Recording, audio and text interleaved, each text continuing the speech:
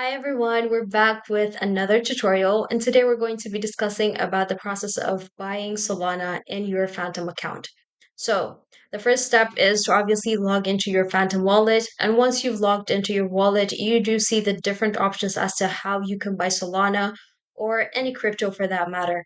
So, the first option is to buy it by using your debit or credit card, and the second option is to actually deposit that crypto from another wallet, which would be more preferable. So I will emphasize this that the first option tends to be a little bit more expensive, and that's why it's not preferred. However, I'm going to show you both so that you would be able to have the benefit of using whichever suits your desires. So the first option, when you're attempting to buy with a debit or credit card, the first thing you need to do is to select the buy icon here on the right side of your display, and that will take you to the list of different tokens that you are able to purchase. Since we are talking about Solana on this tutorial, I'm going to go ahead and select Solana, and this will provide me with an option where I can insert the amount of money I'm willing to spend on purchasing Solana. So for the sake of this tutorial, I will select $100, which would mean I would be purchasing $100 worth of Solana, and the next step would be to select credit card and debit card.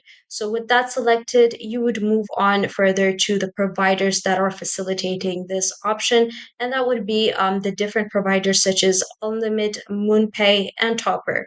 As you can see, for now, Topper seems to have the lowest price. However, if you have any account with these providers, you can definitely use them. So the next step would be to select the provider that you want, and you can proceed to purchase your Solana. With that in mind, let's proceed to the next option, which would be to deposit Solana from another wallet. So to initiate this process, we would first select the receive icon on the left side of your display, and that would show you the list of tokens and their receiving ID correspondingly. So for this example, since we are looking for Solana, I'm going to go ahead and copy Solana's receiving ID, and then we'll move on to the other wallet that we are using. For this example, I am going to be using my Binance account wallet, and once I have selected Solana, I would be able to see different options and actions as to what I want to do. So we can convert a deposit or withdraw. Since we are looking to withdraw from this account, I will select withdraw. And then once you've done that, you would see the option where you would be able to paste the ID that you've copied from your Phantom account. So once you've made sure that the ID is correct, you would go ahead and insert the amount that you want to withdraw.